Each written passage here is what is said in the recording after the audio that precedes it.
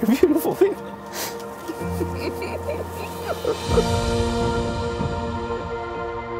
The day has finally come. The day I've been looking forward to since the night we met.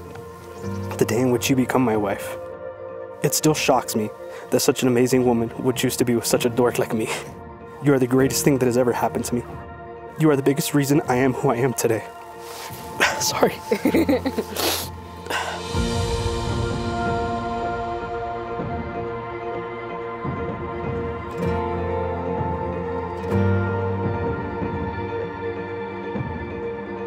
I can't believe the day has finally come.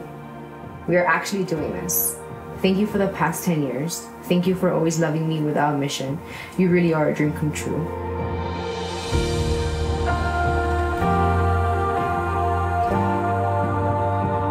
I remember when I was younger, always thinking, who will I marry?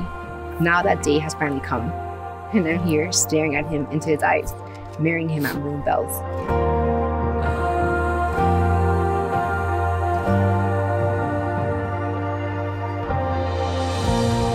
I promise to always trust you, support you, stand by you, and laugh with you throughout the rest of our lives, regardless of circumstances. I promise to never stop noticing all the little things you do, as the little things remind me of how you truly love me.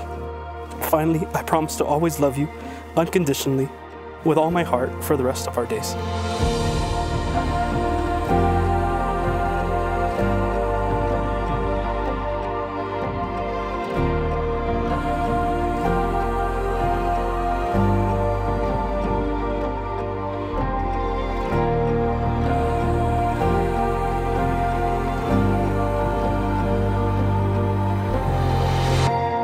Life with you has been something out of a fairy tale.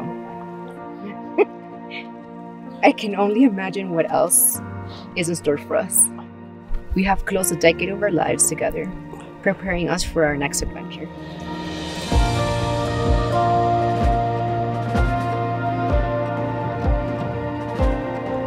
"10 years ago, all the stars aligned and God made our journeys cross paths. Since that day, we have been inseparable, two peas in a pod. I can't wait to spend the rest of my life with you, to grow old and saggy with you. You are truly the love of my life, and I thank God every day for you."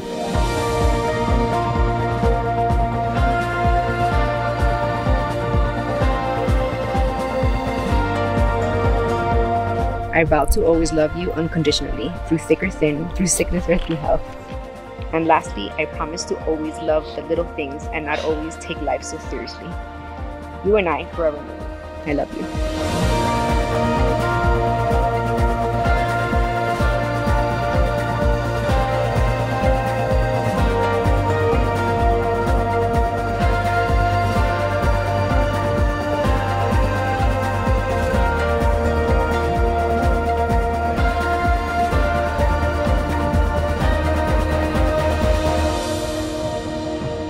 Christopher, will you marry me? Of course. I love you. Don't fall.